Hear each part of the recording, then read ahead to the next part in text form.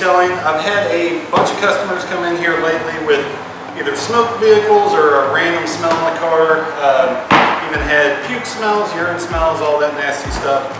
So just wanted to go over some of the ways that we can actually attack those smells.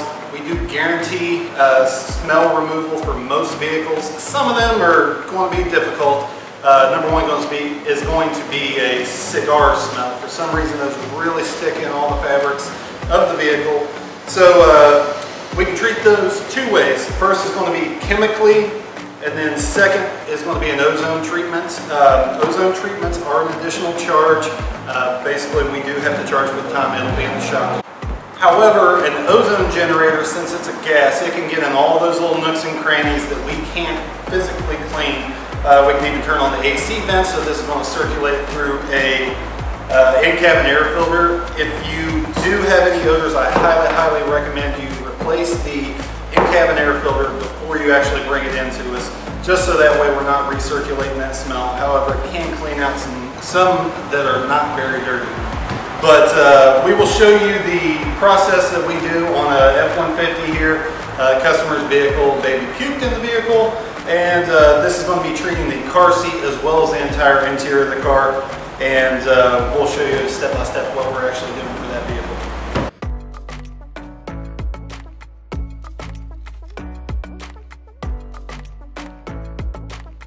So first off, the vehicle does need to be cleaned. This vehicle's gone through an interior level 2, which means it has been shampooed, steam cleaned, hot water extracted, among other things. But for all the fabric, soft surfaces, they've been thoroughly cleaned, and the vehicle's been running for about 30-45 minutes with the heat on, just to nuke all the moisture that's in those fabrics. If a fabric is wet, ozone treatment is not going to help those fabrics. You can't go through water or moisture or anything like that. So you can see here in the vehicle, all the floor mats are folded up. They're not laying flat. The reason for that is so that ozone gas can get to the actual carpeting on the floor. Everything has been opened up. The center console is opened up. The glove box is opened up. And all of the floor mats are, all the hard floor mats like the WeatherTechs are actually outside the vehicle. Lastly, I'm going to pull out all the seat belts and put a clamp on them. So seat belts are a little tiny dirty. There's a lot of smells and odors that goes in with those, especially on a smoker vehicle. So we're going to pull those out, put a clamp on them so it can actually treat those. And then we are ready for the ozone treatment. We just need to make sure that everything's nice and dry to the touch. Even the foam beneath it is dry. So I'm pressing my hand there. I'm not feeling any moisture coming up. So let's start the treatment.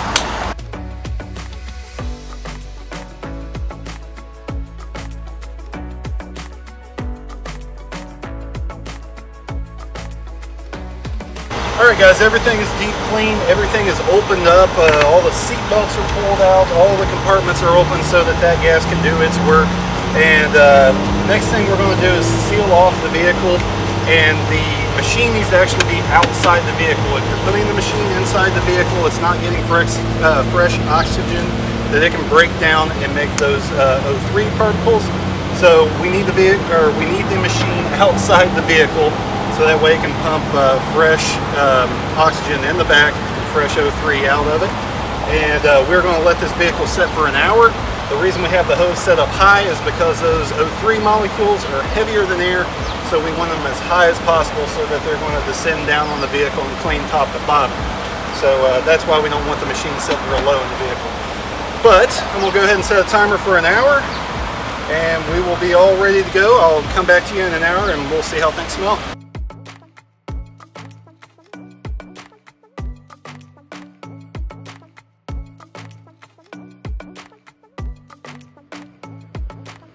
Hey guys, well, a lot of people have asked me actually how O3 works, and from my own research, what I understand is after a heavy thunderstorm or lightning storm, if you ever notice that it just smells different outside, it just smells nice and clean, you know, a big rain just came in, whatever the case.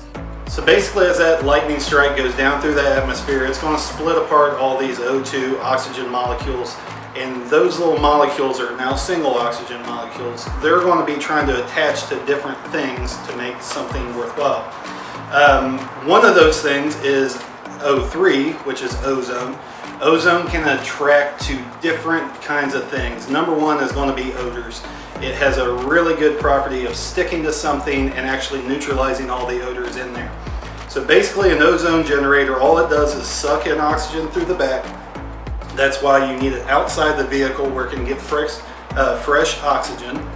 And secondly, it's got a little ceramic plate in there that when it's energized, it tries to split apart all those oxygen atoms and make them into separate oxygen molecules, or O3. So by doing that, it's going to find all those odors that are in the vehicle.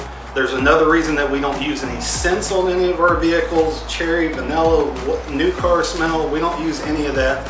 Ozone, whenever you introduce it to a car, it's going to attach itself to any odor, good or bad. So we don't want to put anything heavily scented because it's going to find that and not find the actual odor in the vehicle.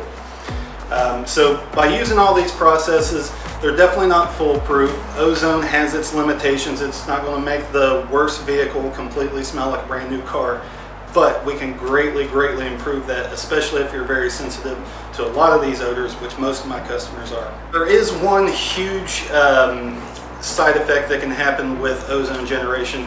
You definitely want to make sure you're out of the space, whether it's a home, a room, a car, whatever. There's a reason our vehicles are parked outside with a little bench there holding the generator, because we don't want to be anywhere near that. Basically, it's taking all the oxygen that we breathe and displacing that, so it's a very oxygen low environment, and that's what kills all this bacteria and stuff too. But we just want to make sure that the vehicle's nice and aired out. The half-life for O3 is about 30 minutes. The full life, meaning how long it takes to where it starts breaking down, it's going to be about an hour. So we make sure all of our vehicles are aired out with the vehicle open, whether windows or doors, for at least an hour before we release it to the customer. Some complaints from just research and stuff is it can cause dry throats, just hoarseness in your throat just from breathing that in. So we want to make sure that it's completely dissipated before it actually gets back to you. But our hour's up. Let's go out there and take a look and see how it smells. Alright guys, our 1 hour is timed up here. We are going to open the doors, or actually I'm going to roll down the windows on this one, just let it air out for about an hour there. That's going to let all those O3 molecules actually break down. They're just an unstable state, so they break down on their own. So just by opening up the vehicle, letting it air out, it's going to be safe for the customer here in approximately 1 hour. And that is when they'll actually start smelling the car.